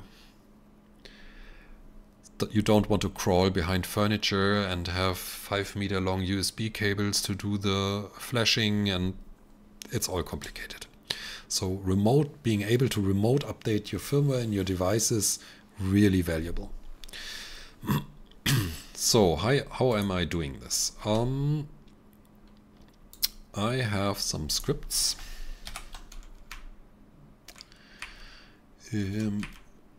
For each node, I have a script to update its firmware. Let's take the audio thing again. Yeah, okay. And let's talk about how this works in principle and then later on see it in action. So what happens when I want to do a firmware update? The first thing which is sent is a specific management command, which is tx-disable. It tells every node on the bus to shut up. Because when there's a firmware update running, I don't want to risk any collisions happening on the bus. I really want everyone to be quiet. So I have a command tx-disable. If I send that, all stacks will stop sending data until it got enabled again. Easy. Then I want to get the devices into the bootloader. So I want to reboot a device. And we saw that earlier. I can send a reboot command and the device will reboot and start with the bootloader. Okay, that's obvious. But there's a bit more to the reboot command and to the following ones. You can see here earlier when we used it, let's see if I still find that. Here we rebooted a device. We just said FF. That's the command to reboot. But when I want to do a firmware update, I really want to make sure that I don't make any mistakes and flash the wrong firmware on the wrong device. So I have added the option to specify in some commands, which are related to the firmware update, to specify a board type and a board revision. So I could say, we know this device rebooted, we know the first byte here is the board type and that is the revision. So I could say 0243 and it reboots. Okay, let's say I'm telling this device that I expect a different board. I'm expecting a 3 board while it is a 02 board. It should actually ignore that. Perfect. Let's say I expect to be way worse and have a way higher board revision. Maybe it's not compatible with the old ones. It ignores it. Awesome. So with these commands, I can filter out specific hardware to ensure that I really target the devices I want to target. If you look at my script here, let's say the audio one, I specify for the firmware update the device, in this scenario a device group, so F2, multiple devices, and I specify the board type and the board revision and which firmware to flash. Okay, so when I execute that, we should see a tx-disable, everyone should shut up on the bus, no collisions, a reboot of a specific device. Now, if a device reboots,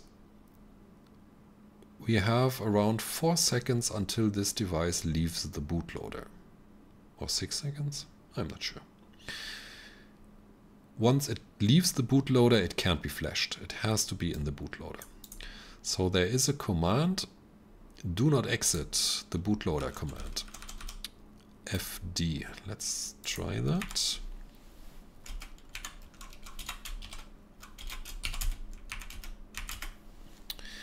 So I rebooted the device.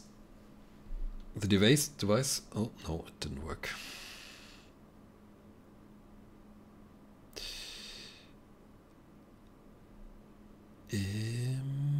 I have no idea why the device didn't like that. Where's my...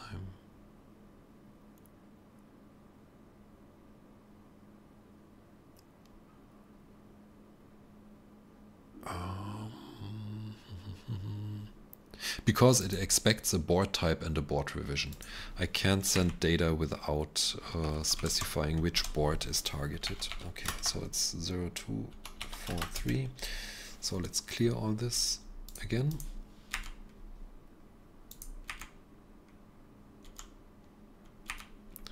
Reboot it.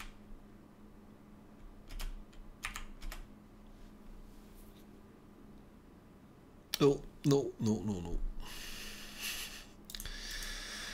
Yeah, don't do things live. It's of course the other way around. First the command FD, then the board type, then the board revision. Reboot this again. Send this a couple of times. And now the bootloader is told to stay there. Don't exit. Awesome. Now I have a few commands here. I can send a command to wipe the flash memory. I can send a command to wipe the EEPROM. And I have commands for the actual firmware data. That is more interesting because looking at the AVR, I'm not sure if I can find that quickly. It's somewhere in page size.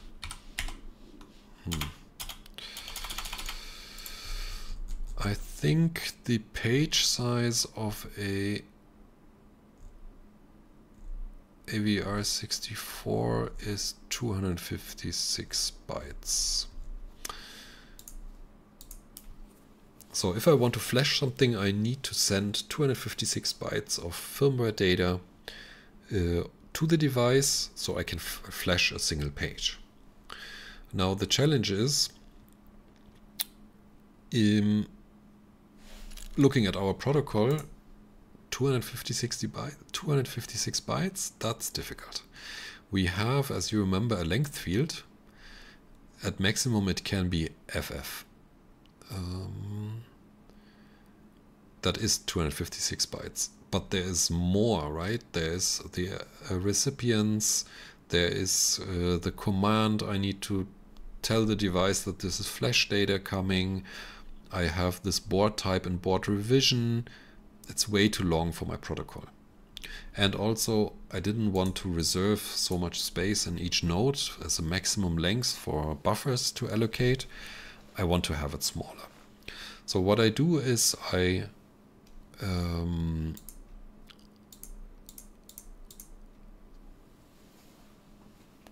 transmit chunks of a page. So a 256 byte page, I chunk it down to 64 bytes and send 4 packages. And that boils down that the maximum length I need is 67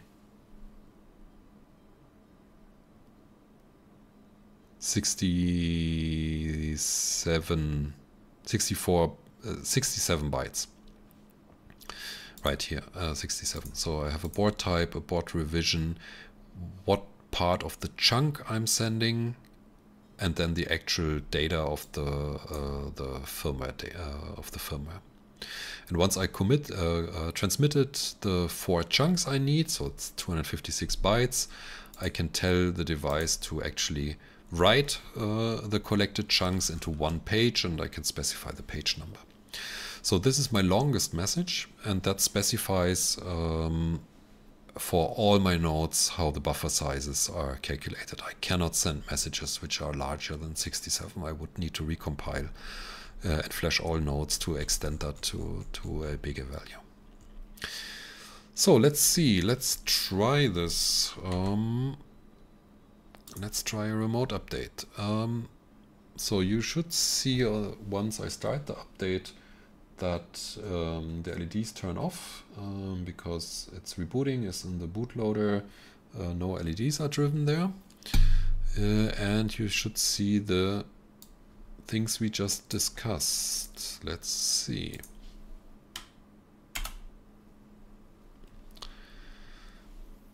So TX is disabled. Everyone should be quiet. Reboot these boards. They are up. Tell these boards to stay. Flash, wipe the whole flash, and now we're sending data. And we are always sending the chunks of data. And then a command to write it to a specific page in the flash. And you can't see that because the image is above that, which is awesome. So let's start here again. TX is disabled. Reboot is requested for a specific board. The board's rebooted into the bootloader.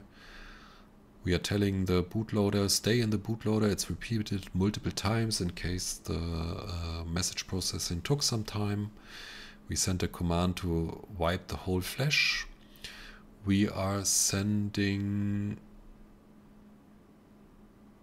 the chunks of firmware data. We are telling it that the chunks are now completed to write a complete page. This is repeated for all the pages. And once we are done, we are telling the device to reboot. The device is reboot. It should be the same firmware as before, I guess. Let's check that in a second. I tell everyone on the bus, okay, you're allowed to speak again.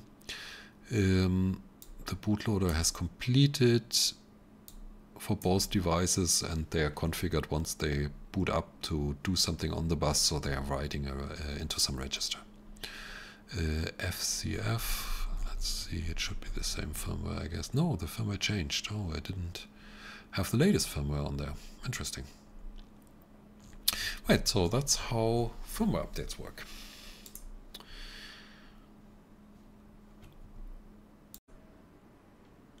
And of course I was wrong a bit, this is future me. The page size on the AVR is 512 bytes. That makes more sense because if you look at how the flashing works, it's 1, 2, 3, 4, 5, 6, 7, 8 chunks, each 64 bytes in length, which then sums up to 512 bytes. And you can see the chunk size with the chunk locations here, 0, 0, 1, 2, 3, 4, 5, 6, 7.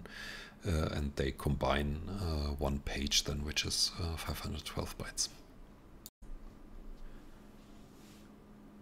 And that concludes the working with the commands and the low-level communication and the protocols. But there is another topic, which is collision detection and collision avoidance. Let's try if I can force a collision. So I know the E5 command, because it's quite lengthy and my timings are off, sometimes generate a collision. And a collision happened. So let's see. So I asked all devices to respond to my request, and for some reason receiver decode failed, no start condition. So at some point there was a start condition expected, but it didn't get it. Collision appeared on the bus. So let's check the stats. What are the stats again?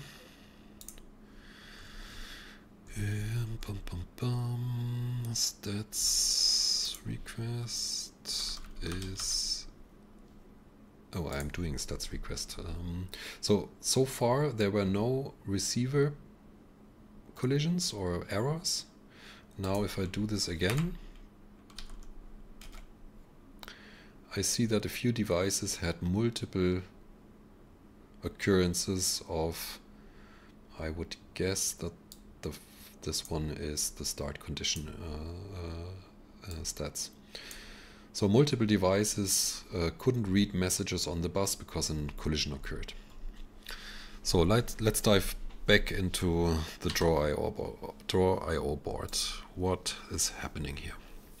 So let's go back to the byte-wise communication. Ignore all these long messages. For the sake of simplicity, let's look at a single byte. Because we have a challenge here. Let's say multiple devices want to send a message. And that's exactly the scenario we saw. It's a broadcast, so I'm addressing multiple devices. I ask them all for a message. They respond because they have similar stacks in almost the same time and all want to send something onto the bus. Now, the interesting part is, if we look back at the datasheet of the 485 transceiver, it says half duplex. What that means is, while on the bus we have this differential signal, which is fine, on the serial side we can either transmit or listen. With these pins we can switch the modes between I want to listen or I want to send data. So now multiple devices want to send data.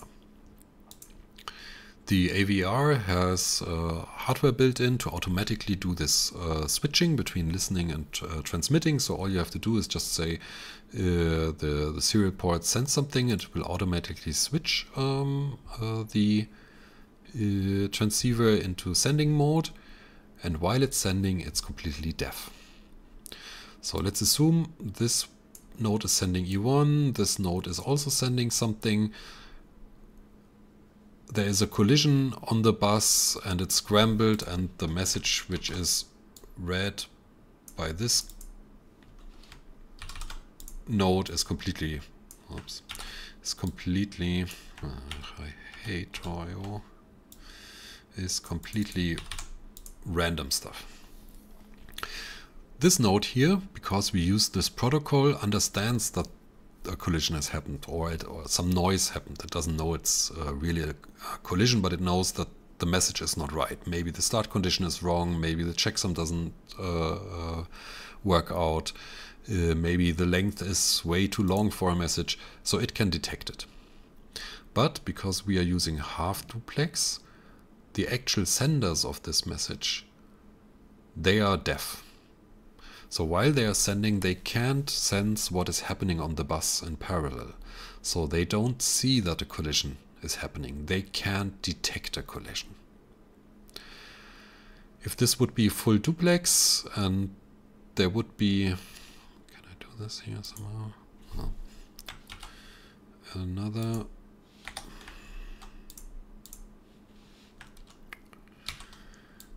Another connection where, for example, on this one here it's transmitting, on this one it's always reading back what has been transmitted on the bus.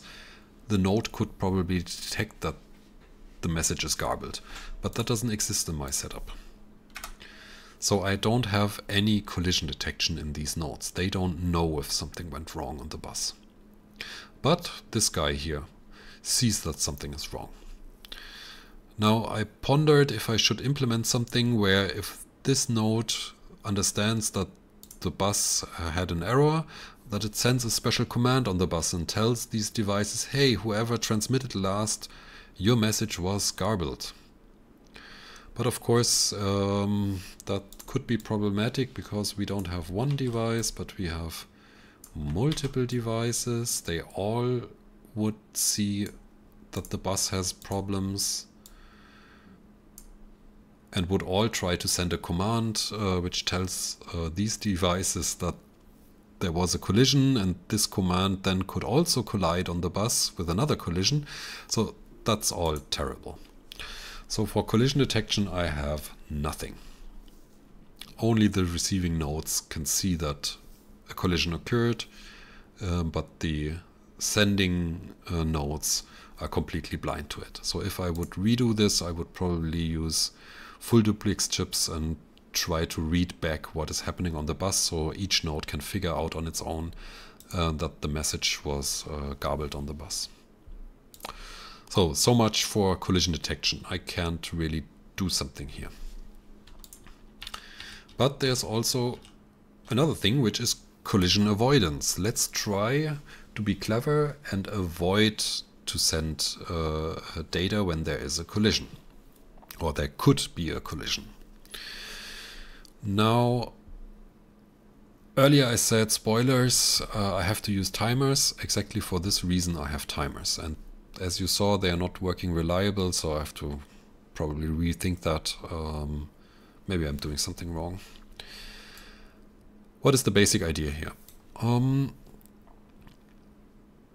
Let's say if I want to send something, can I visualize this somehow? I don't know yet. So if this node here wants to send the E1, in the code you say, oh dear serial port, send the byte E1. And then at some point the hardware is processing that, the chip is changing the transceiver into a transmit mode, pushes out the data and then flips back to receive mode.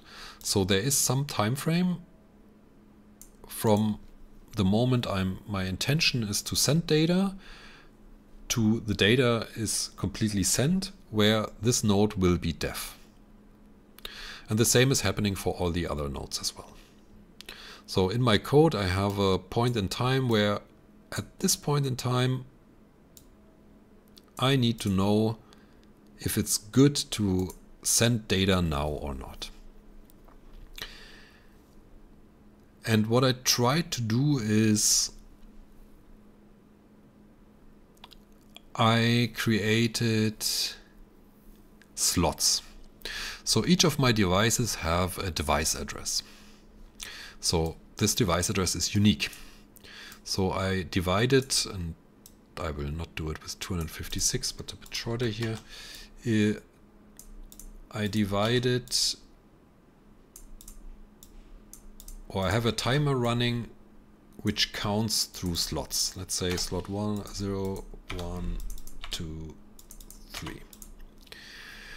And based on the address, devices are only allowed to send data when their slot is happening. So if this one wants to send something, C1, let's say this is the slot for 1.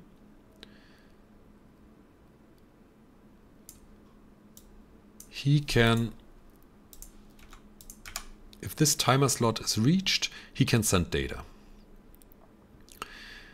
And the data takes some time, it's longer than the other slots. But as the devices or the other nodes receive the data, they will see that their slots are occupied at the moment, and they will ignore that. So let's add that here as well. So this is the C1. And this will be C2. So let's say we have these time slots. When the time slot number 1 is reached, C1 is allowed to send, then all the switching happens with the transceiver. Let's say this is a really short time. Let's say it only takes this amount of time to do all this. And since then, the bus is busy with data and all nodes see this data. So C2 knows, even though it's my slot now, somebody is sending at the moment, I don't do anything till I reach my next slot. And then C2 is sending its data, and this is repeated forever. Now this is in theory possible, but the problem is, first of all, if we have timers, they drift. So while from a C1 perspective, maybe this is the order, the C2 node might, because of drifting or because they booted at different times, think that's the order. That's problematic, because then there might be a, let's say the message is a bit longer, the message is a bit shorter, then it would try, no, it doesn't make sense, doesn't matter. So they get out of sync. So what I'm trying to do is I sync them on receiving data. So every time somebody is transmitting something, on the last bit on the bus of a transmission, everyone resets their clocks and sets them, where's the last transmission here, roughly, and sets them back to 0. So that way, every time there is communication, and we know the problem mostly occurs when there is a broadcast, there's always a request first. So there is a message on the bus. It's not that we are idling for 5 hours and then suddenly 2 devices want to send data at the same time. Could happen, but it's unlikely. It's always happening when somebody is requesting stuff from multiple devices. So there is a request first. And once this request completed, we sync on that on the end of the message, and all the timers start again at 0. So that way we should be in a synchronized state where we can wait for our slots to happen. Since I implemented that, it is way more reliable, and collisions happen way more rarely, but I still have some either theoretical problem or an implementation problem, could be related to interrupts or so, I don't know. So this is not working as cleanly as I wanted it to be. But in the sense, this is my approach to collision avoidance.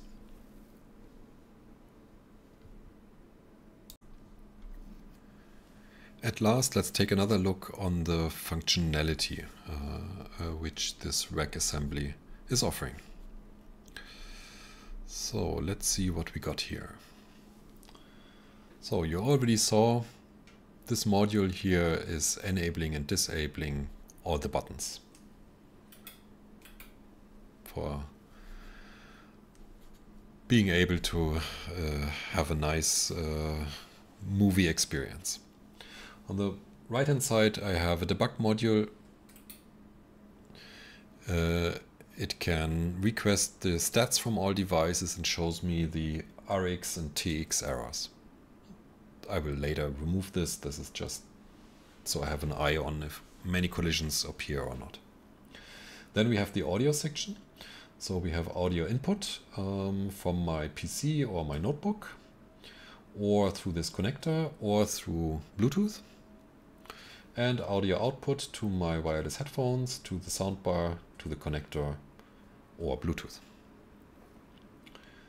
Then we have the LED section. Let's change something here. Let's see if that works out. Okay, so I can enable the lower bits of my furniture, or a gradient, or a full color. And then we have the saturation, so how much color or not is mixed into this.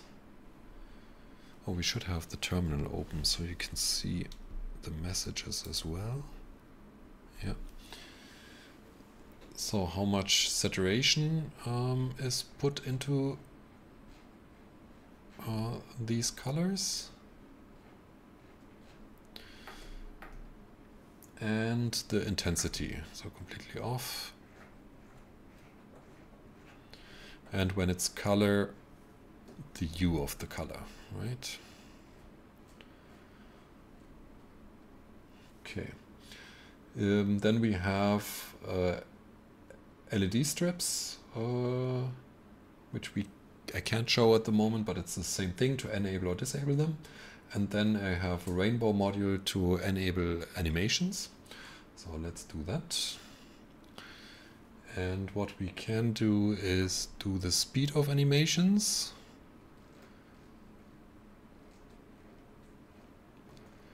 We can do the width. So at the moment, both of them are in sync more or less. And across the whole room, I can specify how much all of them. Let's do this a bit slower. How far they are apart. So as you can see, while one is purple, the other one is greenish already, and so on. So that's around the LEDs. Then we have, let's turn that off. Then we have our power sockets. So my desk lighting, my other lighting, a couch light you can see, my label printer, my regular printer. These are, by the way, configured to auto power off after, I think, 20 minutes or something. My lab supply and my soundbar, you saw that earlier. Some of my projects, which you can't see, I can at least enable the box here. So it shows all my other projects being active. Turn that off again. Then we have the presets, you already saw that. So working on my desk, working on my bench, watching a movie and having some mood lighting. Let's do that. You see tons of messages going around. It turns off all kinds of things. Put my power bar, soundbar on. Put the LEDs into animation. Enabled the projects again. Things like that. Let's go back to a work setting. And the buttons I like the most, but I need to be cautious now. It's the master off, it turns everything off, so it's again a preset, and all nodes know that they should turn off. And there is a timer. I use this timer when I actually go to bed. I can click that and it will do a few things. Let's try that out. I'm not sure if you see that on the video. No, you don't. Can I send that over to the other screen? Ah, yeah. It automatically sends a request to my Windows PC here to shut down. So let's cancel that. And it puts on a timer. It puts on lighting on low intensity so that I can find my way through my apartment. And after 3 minutes, it will automatically, let's disable that because otherwise we are actually shutting down. And if the timer is run out, all the lights and other things which are turned on will turn off. Let's go back into a working mode. And you see quite a lot of commands have been sent around, depending on the settings or the inputs I have here. And that concludes my short lecture on how my completely over-engineered home automation system works. I hope you learned something. For me it was an interesting challenge. I learned a lot and hope to see you in my next project in typically 2 to 3 years. Bye.